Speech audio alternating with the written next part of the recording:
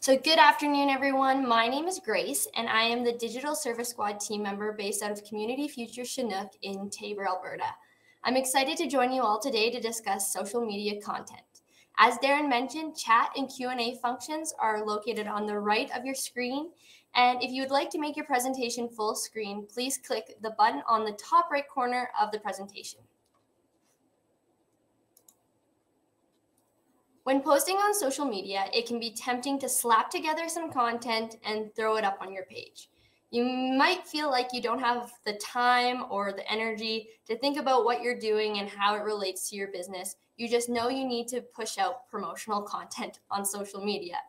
The thing is this approach can lead to bad results. For example, you might post something that doesn't work for your audience or your brand, or worse, something that can damage the relationship you've worked hard to build with your customers over time. When you take more time with your content and to curate a strategy and give it more thought, you'll ensure that each post is valuable and engaging for your followers. In addition, by crafting creative content specific to each channel, you'll be able to spread awareness for your brand naturally and organically. Number one, when you're getting into social media marketing and advertising, it's finding your audience. I cannot stress how big this is and how big of a game changer it can be. Targeting everyone won't get your business the largest pool of customers. Having too broad of an audience could be the exact reason your company is not getting any new customers or any new engagement on your social media content. When you try to appeal to everyone, you really find that you're not appealing to everyone. You're not appealing to anyone, I mean. When you try to appeal to everyone, you fail to provide relevance and you get diluted in the process. In other words, you lose the power to attract or charm your customers. Your audience is built up of real people, so get to know them as real people with real needs and wants. This is so important when developing your social media strategy. Number two is having a social media strategy in general. Too often, businesses' social media channels become oversaturated with self-promotional posts. You must always approach your social media efforts with a strategy to get the most out of your actions. As tempting as it is to hop on every trend and use every new meme that graces the internet in your marketing, it is still important to incorporate a strategy. Too often, brands lean too much into selling, when in fact, pushing product or services should only be such a small portion of your business's marketing strategy. The first strategy we're going to talk about today is called the social media rule of thirds. I like this content strategy because it disperses different types of content across your channel without that oversaturation of selling and self-promotional material. The rule of thirds is a balance between promoting your products and services and sharing ideas and tips and news from other sources and building a personal relationship with your customers. It basically breaks it down into three different sections: promotional material, education material, and interactive material. Promotional content is content that directly promotes your business's product and services and is aimed at converting readers and generating profit. Promotional materials is posts about your products and services. So as I have in the example here, I have a product photo of a Cetaphil face scrubber. So this is a product photo. It's directly aimed at having you buy that product. It's that selling post. You can also have promotional material for different sales, different events that's happening within your business, but your promotional materials is basically what's aimed at bringing and selling a specific product or service, or getting people to participate in a certain sale and or event. Next, we have educational material. So this is posts about news, resources, and tips that are relative to your business. This is your content that shares ideas and stories and thoughts from leaders in your industries and like-minded businesses. I like to think as educational content is selling the benefits of what your product has to offer, showing people how to use it, how-to videos, how-to posts, anything that is going to show your readers or show your customers the benefit of what you're trying to sell in those promotional posts, but giving them a taste of what they can do with it, how it's going to benefit them, and why they should be investing in your company and in your brand. Again, I have an example below there, and it's tips to take care of your skin. So this, obviously, we do not see a specific product linked to this post, but it's giving you tidbits and education relative to the Cetaphil product that is going to give you benefit and going to pique your interest of, oh, this is really valuable information. Maybe I'll look more into purchasing from that company. So it's, again, not that selling point of view, but selling a benefit versus selling a product. I like to say you want to sell the sizzle versus selling the steak. You want to sell that benefit versus selling the actual product itself. And lastly, we have interactive content. So this is the content that is aimed at entertaining your audience. So these are posts and content that encourages your audience to interact with you, but also I like to say it's also you interacting with different trends, different things that might be happening in pop culture, memes, all those sorts of things are interactive content. So you interacting with trends, memes, new TikTok dances, all that sort of stuff falls under interactive content. And below, I just provided another example from the same brand of them showing that they're participating in kind of like a pop culture trend that was surfaced for a little bit. And you can see a lot of companies adopt and try and use that memes and pop culture and different things like that to help promote their business. And that falls under the interactive. What also falls under your interactive content is your UCG, so your user-generated content. So this is when you encourage your customers to send you reviews, post a picture of you using their product, and then again, taking that content and using it for your business. The next strategy we're going to talk about is another content mix option, and it's called the 80-20 rule. So it's the same idea as the rule of thirds. It's just a different way of looking at it and a different way of balancing your content mix. So 80% of your posts should inform, educate, or entertain your audience. So again, that's your material that's not based on selling. That's you selling the benefit. That's you building that relationship with your customer through entertainment, education, and things they're going to find of humor, of value, and are going to make you really trust your business.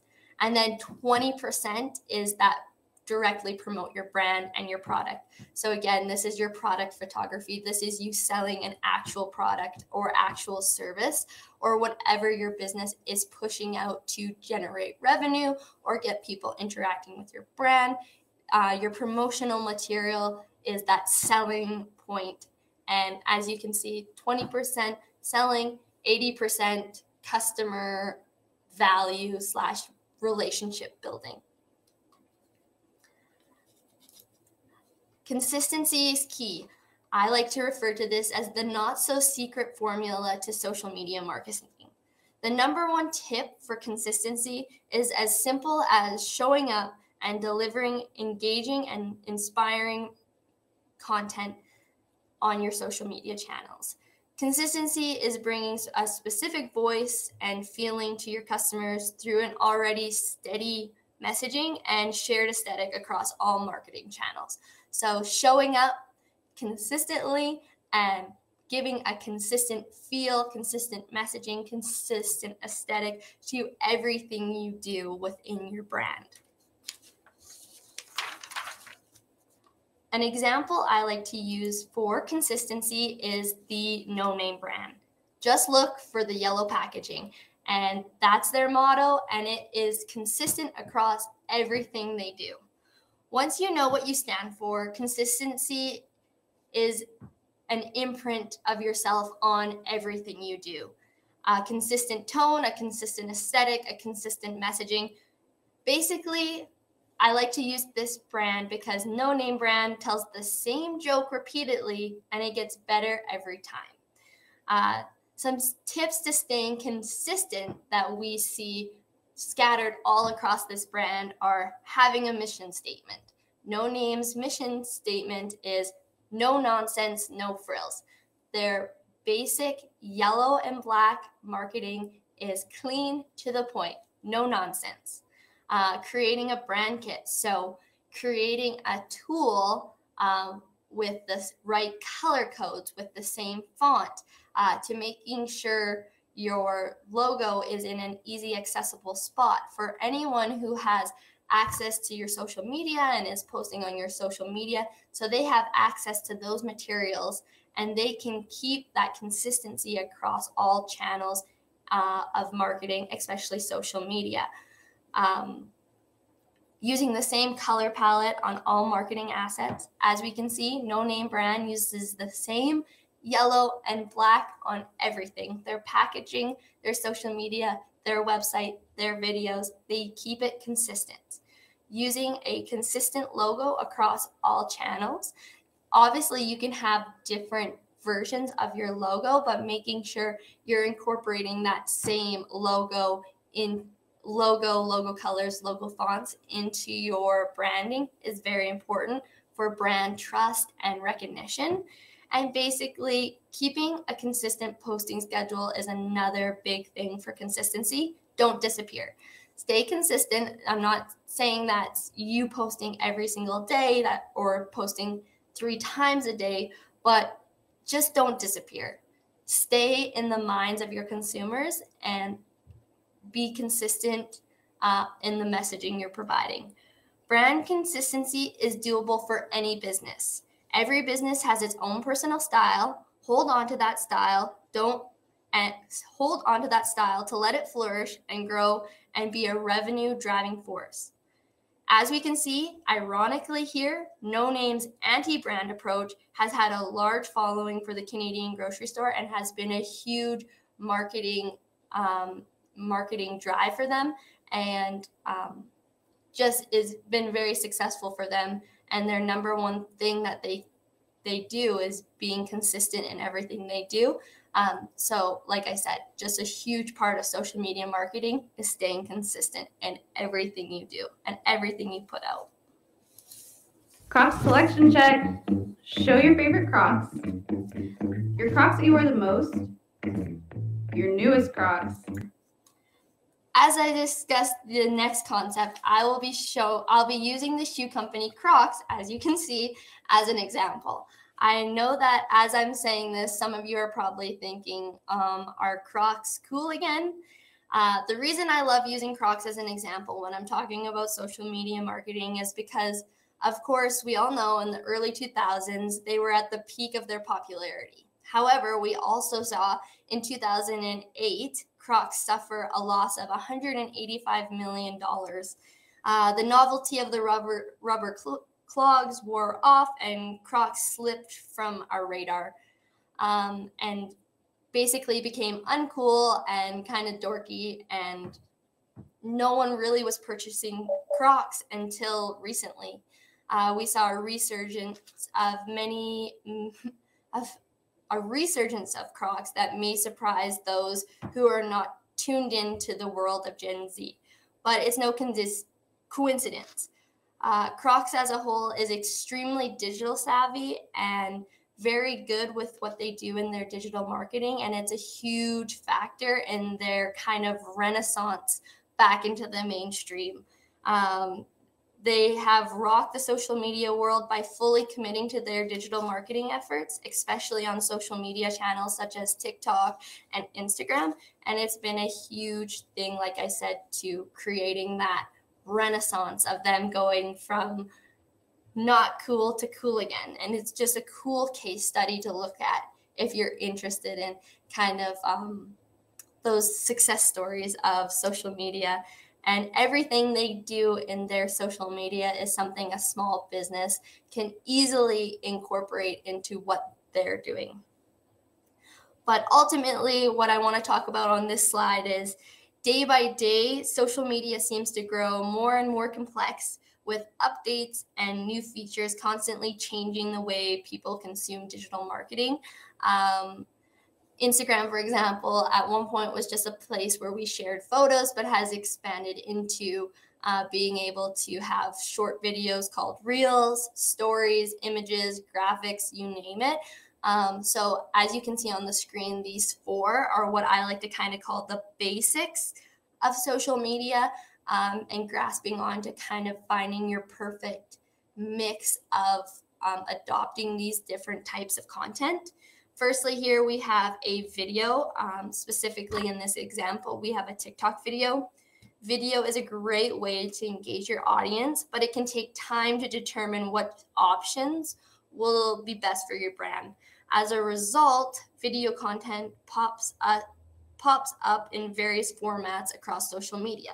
Of course, we have long corporate videos that are usually more than 30 seconds, so a couple minutes long, that are interview type style businesses that are a deeper dive into the business and what they do.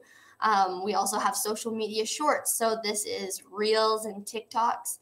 We also see vlog content on channels like YouTube and that sort of thing, as well as Q&A videos, which we see pop up on stories, and how-to videos, again, which a lot of times we see in Reels and TikToks as well.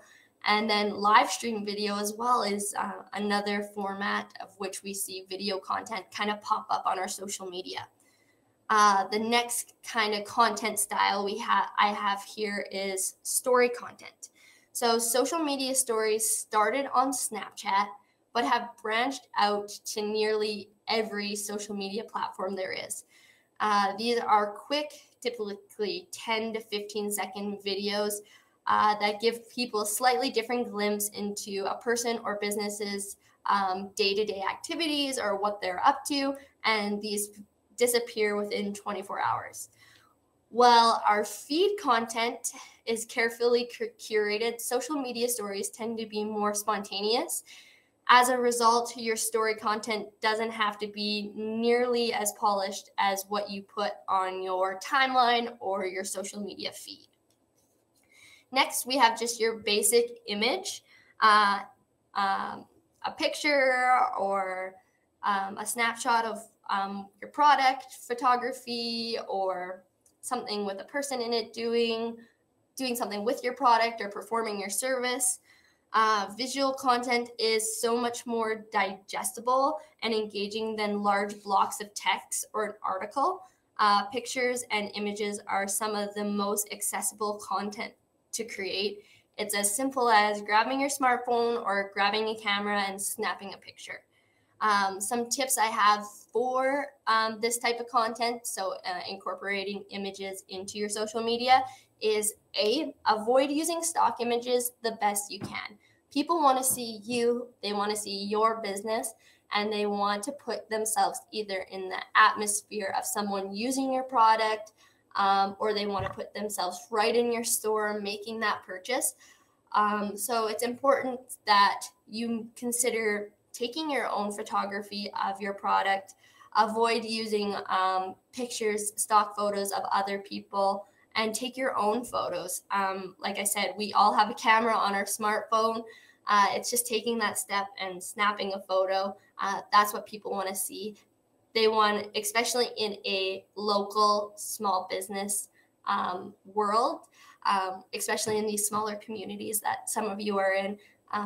They've been into your business, they've seen your face, and that's what they want to see on your digital marketing as well.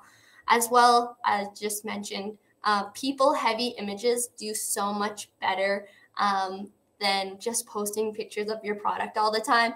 Obviously, strong product photography can do super well super well as well. But people like to see real people.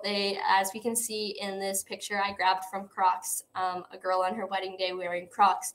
It gives us a different feeling than just seeing a picture of those white shoes on a black background. It gives us a feeling, a trust in the brand that a product photo just doesn't do, because it inflicts emotion, and that's what's going to drive people to make purchases and build a relationship with your brand or business. Lastly, we have a graphic post. So social media graphics are a visual component that combines image, text, logo, and other graphic elements. We are all not graphic designers, I know that. However, there's tons of free tools out there, Canva being a huge one that is also free, that is perfect for exploring and trying to make this type of content.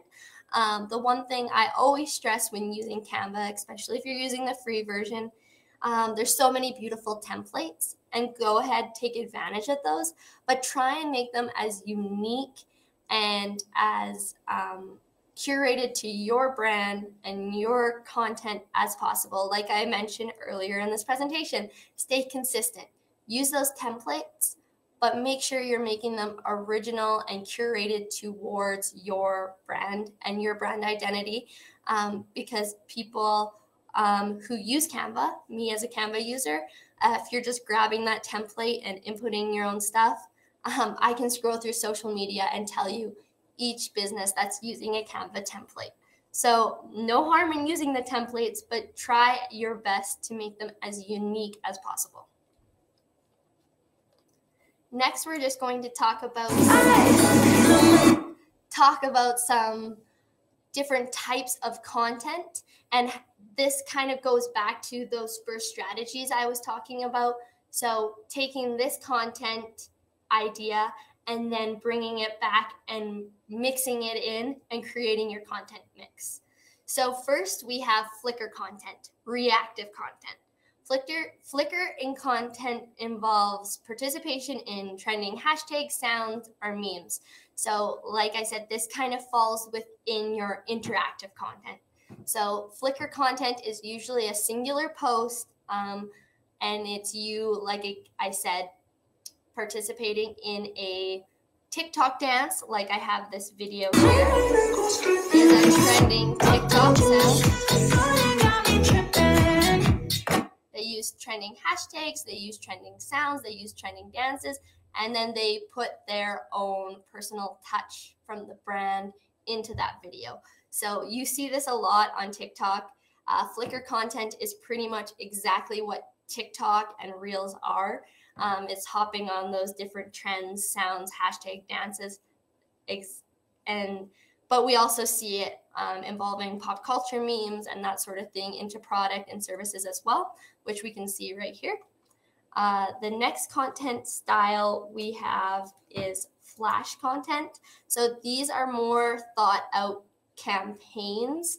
So flash content brings the brand's story to life in an authentic and entertaining way. So the way Crocs does it is, the first campaign we see here is the Lightning McQueen Crocs, and that was kind of a nostalgia back to their original upbringing when they released these and that sort of thing. So this was a campaign and product collaboration, of course, that was not just a singular post, but a campaign they stretched over a full month. Same with this Justin Bieber post as well. It's a collaboration with Justin Bieber, a campaign they stretch across multiple posts using multiple types of messaging, but ultimately with the same goal, same look, same feel to the whole campaign. And lastly, we have our Flare content. So this is a large-scale campaign or initiative. So Flare content is a large-scale campaign that invites your audience to engage and create their own content. So basically, the example I have here is of a campaign that Crocs did called Crocs Care, where they basically called out those in the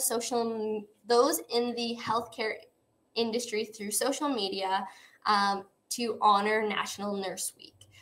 So they gave away free pairs of Crocs to healthcare workers, and they used this as a campaign throughout the week using a trending hashtag.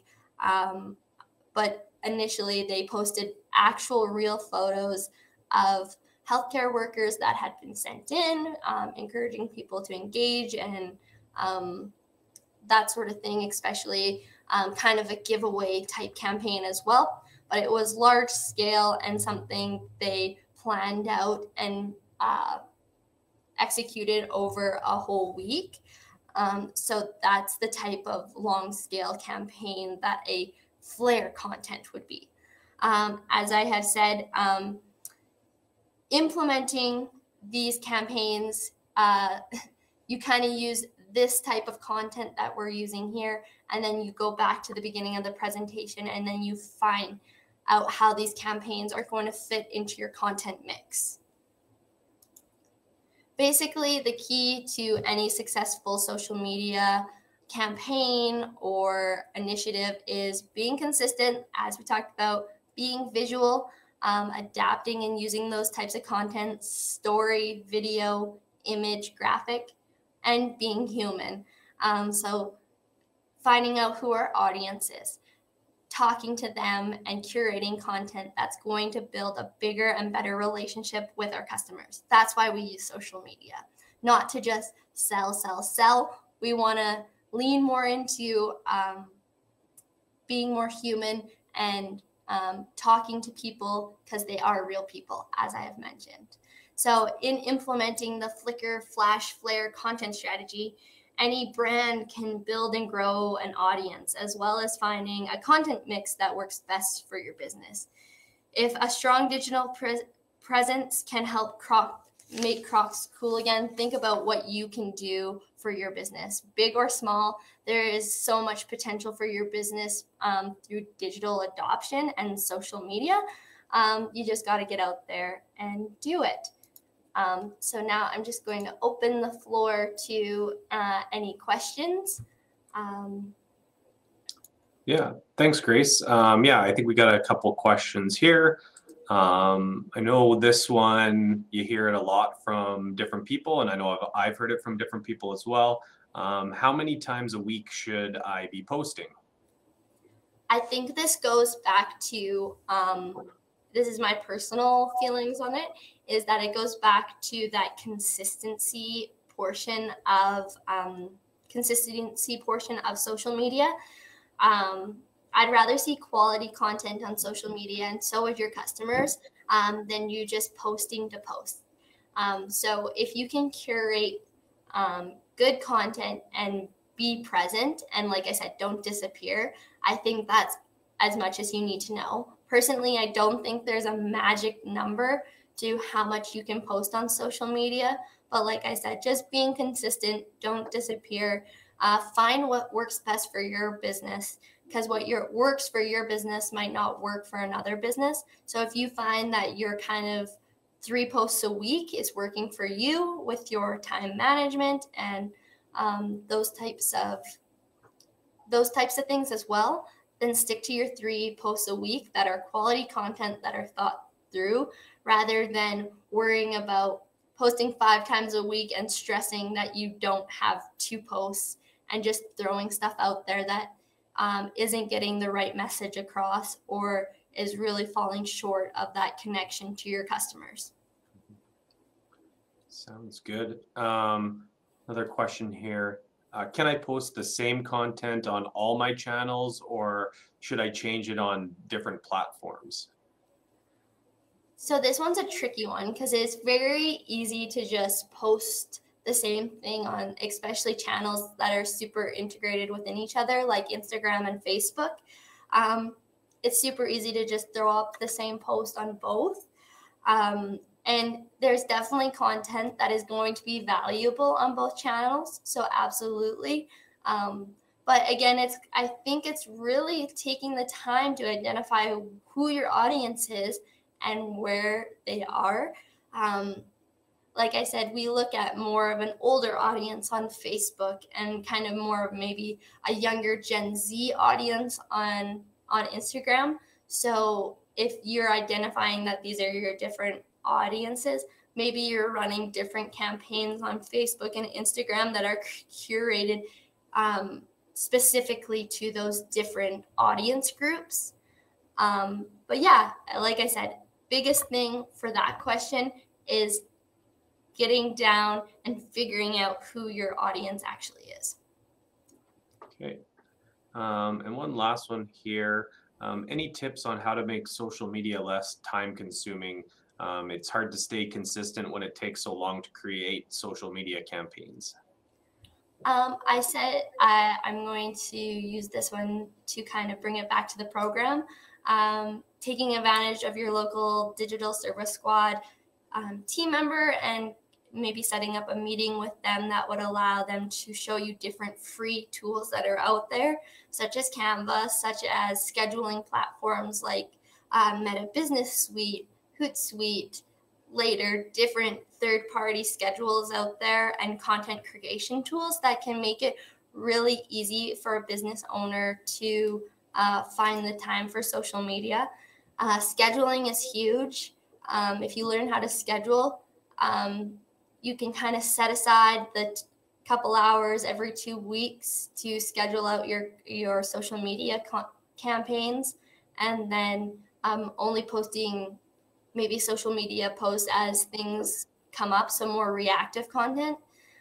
So yeah, I would say those are the biggest things in helping you make social media less time consuming.